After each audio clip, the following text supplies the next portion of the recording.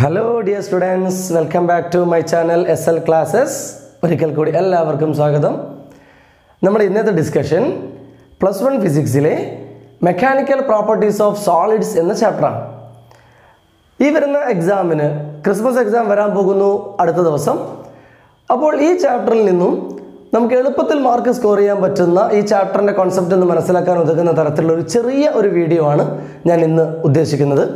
കാരണം ഈ ചാപ്റ്റർ തന്നെ നമുക്ക് +1 ഫിസിക്സിലെ ഏറ്റവും ചെറിയ ചാപ്റ്ററുകളിൽപ്പെട്ട ഒരു ചാപ്റ്ററാണിത്.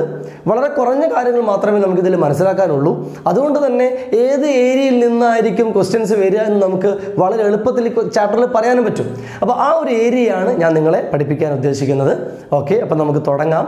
മെക്കാനിക്കൽ പ്രോപ്പർട്ടീസ് ഓഫ് സോളിഡ്സ് എന്ന ചാപ്റ്റർ ഡിസ്കസ് ചെയ്യുന്നത് ഇലാസ്റ്റിക് ബിഹേവിയേഴ്സിനെ കുറിച്ചാണ്. ബോഡികളിൽ ഉണ്ടാകുന്ന ഇലാസ്റ്റിക് നാച്ചർ. ചില ടേമുകളൊക്കെ നമുക്ക് ആദ്യമേ ഒന്ന് പറഞ്ഞ് പേരുകളൊന്ന് പരിചയപ്പെട്ട് വെക്കാം. Deforming force, restoring force, elastic nature, stress and strain, Hooke's law ഒക്കെ നിങ്ങൾ ക്ലാസ്സിൽ കേട്ടിട്ടുണ്ടാവും അല്ലേ? ഇതിനൊക്കെ വളരെ ചെറിയ വാക്കുകളിലൂടെ വളരെ എളുപ്പത്തിൽ മനസ്സിലാക്കാനുള്ള ശ്രമമാണ് ഞാൻ നടത്തുന്നത്. ഓക്കെ, അപ്പോൾ ആദ്യം നമുക്കറിയേണ്ടത് deforming force and restoring force എന്നൊരു കൺസെപ്റ്റാണ്. ഈ ഐഡിയ പറയുന്നത് ഫോഴ്സിന് ബോഡികളിൽ പലതരത്തിലുള്ള മാറ്റങ്ങളും വരുത്താൻ സാധിക്കുന്നുണ്ട്. ലോസ് ഓഫ് മോഷനിൽ ന്യൂട്ടന്റെ ലോസ് പറയുന്നത് ഒരു എക്സ്റ്റേണൽ ഫോഴ്സ് ഒരു ബോഡിയിലേക്ക് അപ്ലൈ ചെയ്താൽ ആ ബോഡിയുടെ സ്റ്റേറ്റ് മാറും എന്നായിരുന്നു അല്ലേ? ആ ബോഡി റെസ്റ്റിലുള്ള ബോഡി മൂവ് ചെയ്യാം, യൂണിഫോം ആയിട്ട് മൂവ് ചെയ്യുന്ന ബോഡിയുടെ വെലോസിറ്റിയിൽ ചേഞ്ച് വരാം, മൊമെന്റം ചേഞ്ച് ആവാം. പക്ഷെ ഇവിടെ നമ്മൾ കാണാൻ പോകുന്നത് ഒരു ബോഡിയിലേക്ക് ഫോഴ്സ് അപ്ലൈ ചെയ്യുന്നത് കൊണ്ട് ആ ബോഡിയുടെ ഷേപ്പിനോ സൈസിനോ മാറ്റം വരാം. അങ്ങനെയുള്ള പല എക്സാമ്പിൾസും നമ്മൾ കണ്ടിട്ടുണ്ട് അല്ലേ?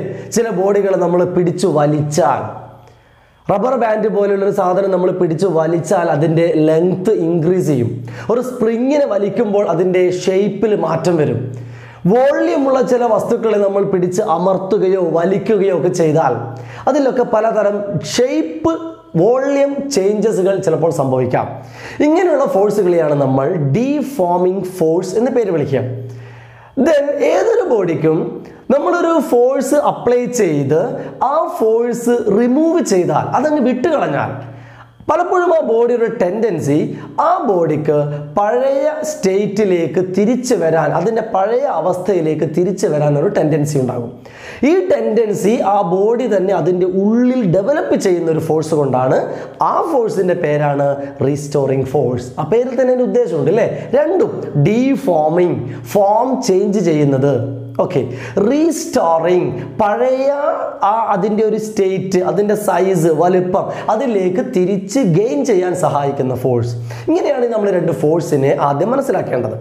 ദെൻ എന്താണ് ഇലാസ്റ്റിസിറ്റി എന്ന് പറഞ്ഞാൽ? ഇലാസ്റ്റിസിറ്റി കൊണ്ട് ഉദ്ദേശിക്കുന്നത് നമ്മൾ ഒരു ബോഡിയിലേക്ക് ഒരു ഫോഴ്സ് അപ്ലൈ ചെയ്തു. വീണ്ടും നമുക്ക് മനസ്സിലാക്കാൻ എളുപ്പത്തിൽ ഒരു റബ്ബർ ബാൻഡ് തന്നെ എടുക്കാം. നമ്മുടെ റബ്ബർ ബാൻഡിനെടുത്ത് വലിക്കുന്നു, ഒരു ഫോഴ്സ് അപ്ലൈ ചെയ്ത് അതിൻ്റെ ലെങ്ത് നമ്മൾ കൂട്ടുന്നു. അതിനുശേഷം ആ ഫോഴ്സ്, ആ അപ്ലൈഡ് ഫോഴ്സ് അങ്ങ് വിട്ട് കളഞ്ഞാലോ? പലപ്പോഴും നമ്മൾ കാണാറുള്ളത് ആ റബ്ബർ ബാൻഡ് എന്ത് ചെയ്യും? വലിഞ്ഞ അവസ്ഥയിൽ നിന്ന് അതിൻ്റെ പഴയ ലെങ്ത്തിലേക്ക് അങ്ങ് തിരിച്ചു പോകും. ഈ തിരിച്ചു പോവാനുള്ള കഴിവിനെ നമ്മൾ വിളിക്കുന്ന പേരാണ് ഇലാസ്റ്റിസിറ്റി. ഓക്കെ, പലരും വിചാരിക്കും ഒരു ബോഡിയെ വലിക്കുമ്പോൾ വലിയാനുള്ള കഴിവാണ് ഇലാസ്റ്റിസിറ്റി എന്നാണ്. അങ്ങനെയല്ല കേട്ടോ, വലിയാനുള്ള കഴിവല്ല. വലിച്ചതിന് ശേഷം വിട്ടുകളഞ്ഞാൽ ആ ബോഡി പഴയ സ്റ്റേറ്റിലേക്ക് തിരിച്ചു പോകുന്ന പ്രോപ്പർട്ടിയെ നമ്മൾ വിളിക്കുന്ന പേരാണ് ഇലാസ്റ്റിസിറ്റി. ചില ബോഡികൾക്ക് ഒട്ടും നമ്മൾ ആ ബോഡിയുടെ ഷേപ്പ് അങ്ങ് മാറ്റിക്കളഞ്ഞാൽ ആ ബോഡിക്ക് തിരിച്ചതിൻ്റെ പഴയ സ്റ്റേറ്റിലേക്ക് പോവാൻ പറ്റില്ല.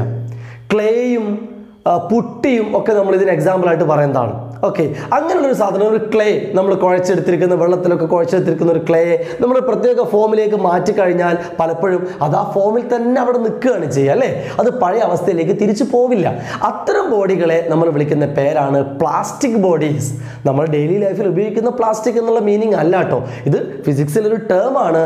ആ ഒരു എബിലിറ്റിയെ നമ്മൾ വിളിക്കുന്ന പേരാണ് പ്ലാസ്റ്റിസിറ്റി.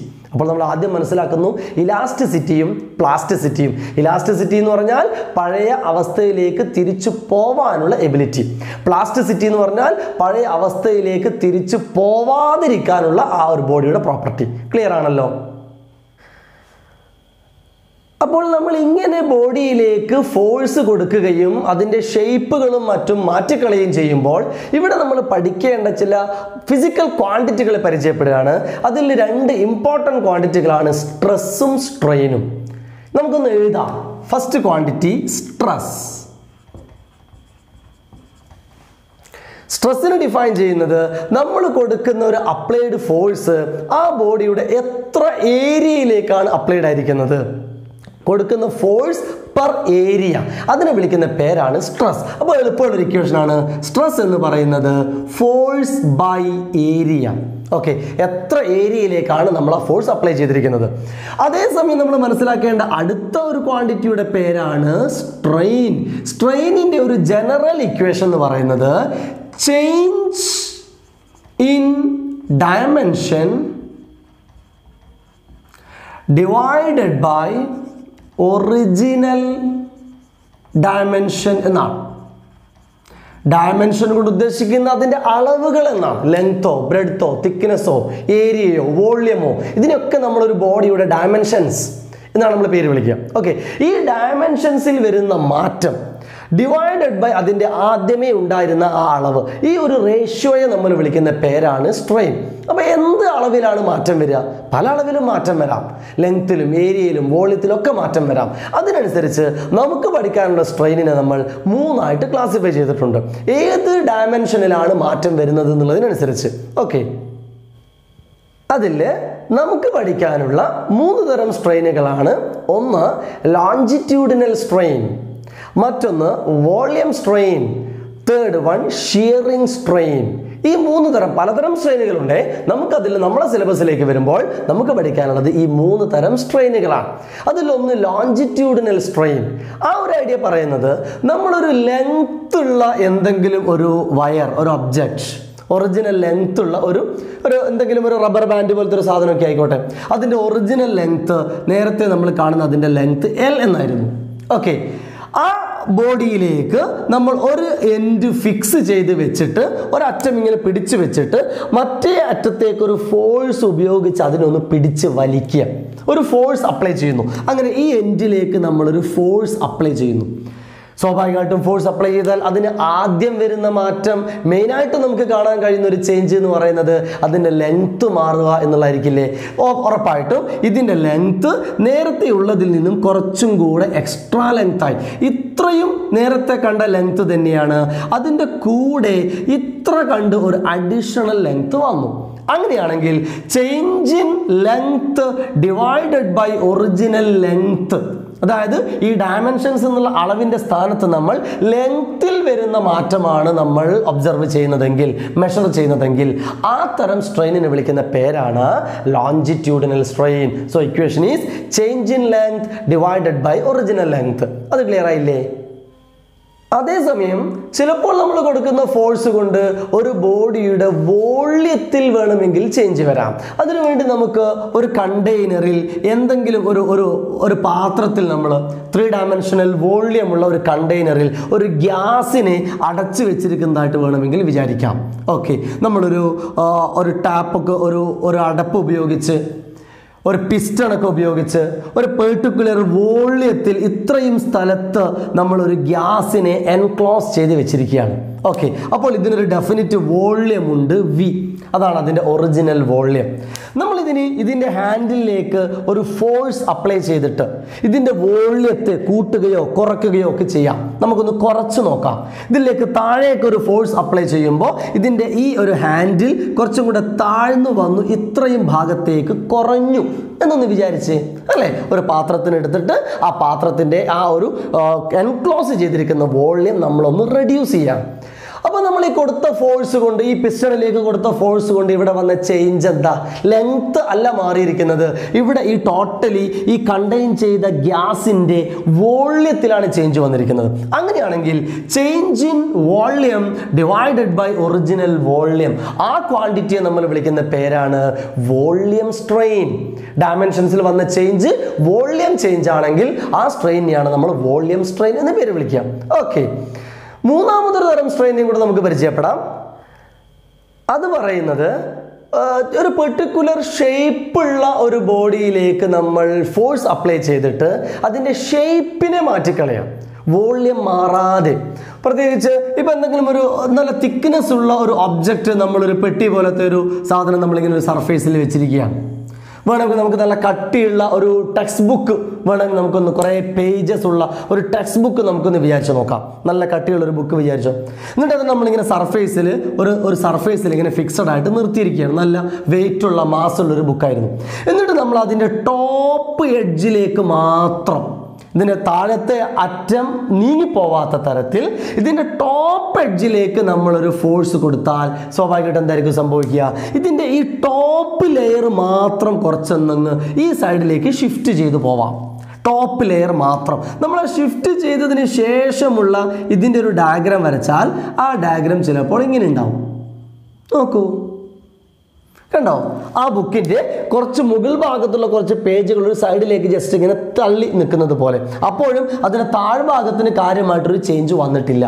ഇങ്ങനെ നമ്മൾ ഫോഴ്സ് അപ്ലൈ ചെയ്തിട്ട് ഒരു ബോഡിയുടെ ഷേപ്പിലാണോ മാറ്റം വരുന്നത്, അതുകൊണ്ടുണ്ടാകുന്ന സ്ട്രെയിനിനെ വിളിക്കുന്ന പേരാണ് ഷിയറിംഗ് സ്ട്രെയിൻ. ഓക്കെ, അത്തരമൊരു സിറ്റുവേഷനിൽ പലപ്പോഴും നമ്മൾ സ്ട്രെയിൻ മെഷർ ചെയ്യുന്നത്, ഇവിടെ നമ്മൾ നോക്കിക്കഴിഞ്ഞാൽ നേരത്തെ ഈ സൈഡ് ഇങ്ങനെ വേർട്ടിക്കലായിട്ട് നിൽക്കുകയായിരുന്നു, ഈ സൈഡ് ഇപ്പോൾ കുറച്ചും കൂടി ചരിഞ്ഞു പോയിട്ടുണ്ട്. ഇവിടെ ഒരു ആംഗിൾ ചേഞ്ച് വന്നിട്ടുണ്ട്, തീറ്റ. ആ ആംഗിളിനെയാണ് നമ്മൾ ആക്ച്വലി ഷിയറിംഗ് സ്ട്രെയിൻ ആയിട്ട് നമ്മൾ മെഷർ ചെയ്യുന്നത്. അപ്പോൾ ഇതാണ് സ്ട്രെയിനിൽ വരുന്ന 3 ടൈപ്പ് സ്ട്രെയിനുകൾ. ക്ലിയർ ആയില്ലേ? ദെൻ അടുത്തതാണ് ഈ ചാപ്റ്ററിൽ തന്നെ നമുക്ക് ഏറ്റവും പ്രതീക്ഷിക്കാവുന്ന ആദ്യത്തെ ഒരു ചോദ്യം. ഇപ്പോൾ പറഞ്ഞതൊരു ഇമ്പോർട്ടൻറ്റ് പോയിന്റ് ആണ്. ടൈപ്സ് ഓഫ് സ്ട്രെയിൻ നിങ്ങൾ പഠിച്ചിട്ട് പോകണം. അടുത്തൊരു പോയിന്റ് ആയിരുന്നു ഹൂക്സ് ലോ. ഈ സ്ട്രെസ്സിനെ കുറിച്ചും സ്ട്രെയിനിനെ കുറിച്ചും പറയുന്ന ഒരു ബേസിക് ലോ ആണിത്. ഹൂക്സ് ലോ പറയുന്നത് ഒരു ബോഡിയുടെ സ്ട്രെസ്സിനെ കുറിച്ചും സ്ട്രെയിനിനെ കുറിച്ചും ഹൂക്സ് പറയുന്നു, within the elastic limit stress is directly proportional to strain. ഒരു ബോഡിയെ നമ്മൾ പിടിച്ചു വലിക്കുകയാണ്. ഇലാസ്റ്റിക് ലിമിറ്റ് എന്നൊരു വാക്ക് ആലോചിക്കുക. റബ്ബർ ബാൻഡ് എടുക്കൂ. റബ്ബർ ബാൻഡ് നമുക്ക് കുറച്ചൊക്കെ വലിക്കുകയും അതിനെ തിരിച്ചു കൊണ്ടുപോവുകയും ഒക്കെ ചെയ്യാം. പക്ഷെ ഒരു റബ്ബർ ബാൻഡ് നമ്മൾ ഒരുപാടങ്ങ് പിടിച്ചു വലിച്ചാലോ ചിലപ്പോൾ അത് പൊട്ടിപ്പോകും, അല്ലെങ്കിൽ അതിൻ്റെ ഇലാസ്റ്റിക് പ്രോപ്പർട്ടി നഷ്ടപ്പെട്ടു പോകും. ആ നഷ്ടപ്പെടാത്ത ഒരു അവസ്ഥയിൽ, അതാണ് പറയുന്നത് within the elastic limit. Elastic പ്രോപ്പർട്ടികളൊക്കെ കഴിഞ്ഞു പോയിട്ട് നമുക്കൊരിക്കലും ഹൂക്സിലോ അപ്ലൈ ചെയ്യാൻ പറ്റില്ല. ഇലാസ്റ്റിക് പ്രോപ്പർട്ടികൾ കാണിക്കുന്ന ആ ലിമിറ്റിൻ്റെ ഉള്ളിൽ എപ്പോഴും സ്ട്രെസ്സും സ്ട്രെയിനും ഡയറക്ട്ലി പ്രൊപ്പോർഷണൽ ആയിരിക്കും എന്നുള്ളതാണ് ഹൂക്സ് ലോ. അപ്പോൾ നമുക്ക് ഇങ്ങനെ എഴുതാം, stress is directly proportional to strain. അല്ലെങ്കിൽ നമ്മൾ ഈ പ്രൊപ്പോർഷണാലിറ്റി മാറ്റുമ്പോഴോ നമുക്ക് ഇങ്ങനെയും എഴുതാം, stress is equal to A constant into strain. ആ കോൺസ്റ്റന്റിനെ ഇ എന്നാണ് കാണിക്കുക. അല്ലെങ്കിൽ നമുക്ക് ഈ സ്ട്രെയിൻ ഇങ്ങോട്ട് കൊണ്ടുവന്നാൽ ഇ എന്നുള്ളതിൻ്റെ ഇക്വേഷൻ എഴുതാം, stress by strain equal to E. Therefore E is equal to stress divided by strain. ഇവിടെ വന്ന ഈ പ്രൊപ്പോർഷണാലിറ്റി കോൺസ്റ്റന്റിനെ വിളിക്കുന്ന പേരാണ് മോഡുലസ് ഓഫ് ഇലാസ്റ്റിസിറ്റി. ഓക്കെ, അപ്പോൾ ഇതിനെയാണ് നമ്മൾ ഹൂക്സ് ലോ എന്ന് പറയുന്നത്. അപ്പോൾ സ്ട്രെസ്സിൻ്റെയും സ്ട്രെയിനിൻ്റെയും റേഷ്യോ നമ്മൾ നേരത്തെ പറഞ്ഞു. സ്ട്രെയിന് 3 ടൈപ്പ് ഉണ്ട്. നമ്മൾ കൊടുക്കുന്ന സ്ട്രെസ്സിനനുസരിച്ച് ചിലപ്പോൾ ബോഡിയുടെ ലെങ്ത്തിൽ ചേഞ്ച് വരാം, ചിലപ്പോൾ വോള്യത്തിൽ ചേഞ്ച് വരാം, ചിലപ്പോൾ ഷേപ്പിൽ ചേഞ്ച് വരാം. അതിനനുസരിച്ച് നമ്മൾ ഈ മോഡുലസ് ഓഫ് ഇലാസ്റ്റിസിറ്റിയെ 3 ടൈപ്പായിട്ട് ക്ലാസിഫൈ ചെയ്തിരിക്കുന്നു. അത് ഏതൊക്കെയാണെന്ന് പരിചയപ്പെടാം. അതിൽ ആദ്യത്തെ ഒന്നിൻ്റെ പേരാണ് Young's modulus of elasticity. Young's modulus എന്ന് പറയുന്നത് സ്ട്രെസ് ഡിവൈഡഡ് ബൈ സ്ട്രെയിൻ എന്നുള്ള ഈ ഇക്വേഷനിൽ നമ്മൾ ഉപയോഗിക്കുന്ന സ്ട്രെസ്സും സ്ട്രെയിനും longitudinal stress and longitudinal strain ആണെങ്കിൽ, അതായത് നമ്മൾ കൊടുക്കുന്ന ഫോഴ്സിനനുസരിച്ച് ലെങ്ത്തിലാണ് ചേഞ്ച് വന്നതെങ്കിൽ, അപ്പോൾ നമ്മളിവിടെ ഈ സ്ട്രെയിനിൻ്റെ സ്ഥാനത്ത് change in length by original length എന്ന് എഴുതും. എല്ലാ സിറ്റുവേഷനിലും സ്ട്രെസ് എന്ന് പറയുന്നത് എപ്പോഴും എഫ് ബൈ എ ആണ്. സ്ട്രെസ്സിൻ്റെ ഇക്വേഷൻ എല്ലാ സിറ്റുവേഷനിലും F by A, force by area. മെയിനായിട്ട് ഇക്വേഷനിൽ ചേഞ്ച് വരാൻ പോകുന്നത് സ്ട്രെയിനിലാണ്. അപ്പോൾ യങ്സ് മോഡുലസിനെ നമ്മൾ വൈ എന്ന് എഴുതുമ്പോൾ ഇക്വേഷൻ ഇങ്ങനെയാണ്. ഇ എന്നുള്ളതിൻ്റെ ഒരു സ്പെഷ്യൽ കേസാണ് ഈ വൈ. അപ്പോൾ സ്ട്രെസ് ബൈ സ്ട്രെയിൻ, സ്ട്രെസ്സിൻ്റെ സ്ഥാനത്ത് നമ്മൾ എഴുതുന്നു F by A, force by area. സ്ട്രെയിനിൻ്റെ സ്ഥാനത്ത് നമ്മൾ ലോഞ്ചിറ്റ്യൂഡിനൽ സ്ട്രെയിൻ ആയ change in length by original length കൊടുക്കണം. ഡെൽറ്റ എൽ ബൈ എൽ എന്നാണ് എഴുതുക. ലെങ്ത്തിൽ വന്ന change divided by original length. ഈ ക്വാണ്ടിറ്റിയെ നമ്മൾ വിളിക്കുന്ന പേരാണ് യങ്സ് മോഡുലസ് ഓഫ് ഇലാസ്റ്റിസിറ്റി. അതേസമയം സ്ട്രെസ്സും സ്ട്രെയിനും ഉണ്ടായത് വോള്യത്തിലാണെങ്കിലോ അപ്പോൾ ഉണ്ടാകുന്ന ഇ എന്ന ക്വാണ്ടിറ്റിയെ നമ്മൾ ഇ എന്നല്ല നമ്മൾ വിളിക്കുന്നത്, ബി എന്നാണ്. അതിൻ്റെ പേര് ബൾക്ക് മോഡുലസ് ഓഫ് ഇലാസ്റ്റിസിറ്റി എന്നാണ്. ബൾക്ക് മോഡുലസിൽ പറയുമ്പോൾ വീണ്ടും സ്ട്രെസ് ബൈ സ്ട്രെയിൻ തന്നെ.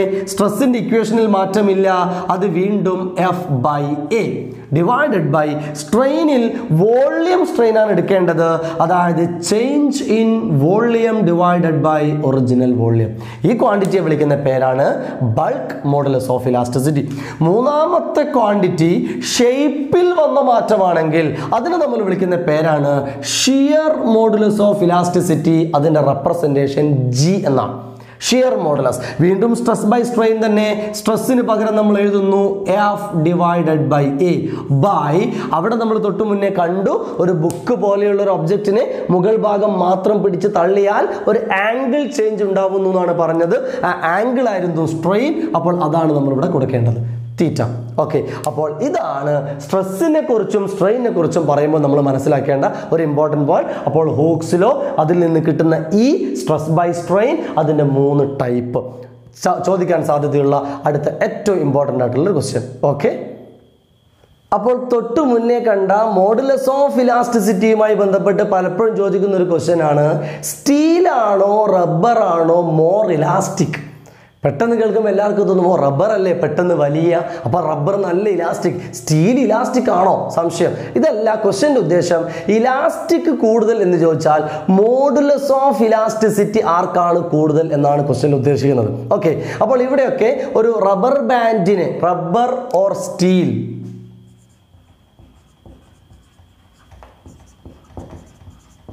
Which is more elastic.